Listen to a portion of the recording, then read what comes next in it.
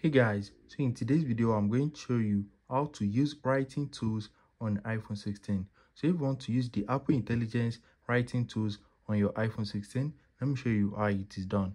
The first thing is open up your settings and you need to scroll down and click on General. Once you click on it, click on Software Update and you need to update your iPhone to iOS 18.1. Once you have done that, go back to your main settings and click on Apple Intelligence and Siri. Once you click on it, make sure your Apple Intelligence is enabled. So once you have done that, you can now open up any app of your choice. So you can use it in any messaging app that you can use your keyboard. So I'm just going to make use of my notes. So now just select the text that you want to adjust. So once you select it, you are going to see this option at the top of your keyboard right here. This is the writing tools, but these are the shortcuts, or these are some things that you can use with the writing tools. Another way to access it is by using this menu right here. If it is not showing in this place, you can also click on this front arrow and look for it. So now let's select this writing tool.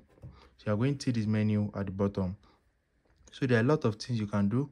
If there are some errors in your text, you can just make use of this proofread to correct it. So you can just click on it and it's going to check if there's any error and it's going to correct it. As you can see, there's no error, so it doesn't make any changes. So let's select it again and let's select this writing tool. You can also rewrite it. So if you just don't like the way you write it, you can also make use of this rewrite to rewrite it. As you can see, it's going to generate it and write another one. You can also click on rewrite to rewrite it again, and you can also select original to go back to the original. So let's click on rewrite and it's going to rewrite it. So you can go back to the former one or go back to the new one. So it is very easy to use and very good. So as you can see, there are other options as well. You can make it to be friendly. You can make your text to sound friendly. You can make it professional, concise. This one is if the text is too much. You can use this to reduce it. And these are other things also. So this summary, key points, and others is available only in Notes. So in this Notes app, if you try to use it in other apps like Snapchat, it's not going to work. So I'm going to copy this and let's paste it in our text box.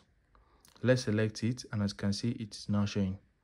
So I think it is working in Snapchat, but some apps is not going to show. So that's it. Very easy and straightforward. So if you found this video helpful, smash the like button and subscribe.